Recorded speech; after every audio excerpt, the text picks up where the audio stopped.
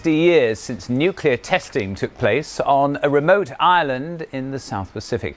The seas around Bikini atoll are littered with the wrecks of ships used in those tests and attract divers from around the world.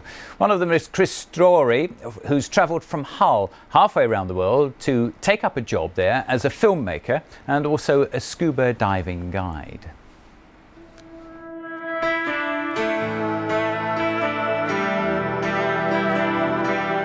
Imagine this was your office. Well, for one Hull man, it is, and it's quite literally on the other side of the world.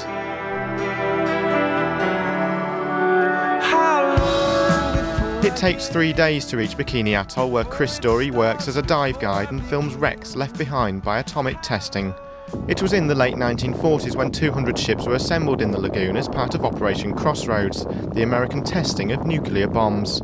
They've been sunk in a historically significant event, but very intact. They had everything on board when they sank, so they were fully fuelled, fully loaded up with ammunition and plates, pots, pans, crockery, cutlery.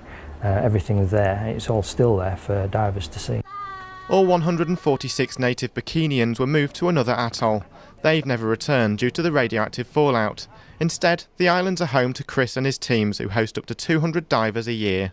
This is a Curtiss Helldiver torpedo bomber, which is one of the planes that was inside the hangar when it sank. Unfortunately, the deck above is collapsing down. This is the only one that's been left intact.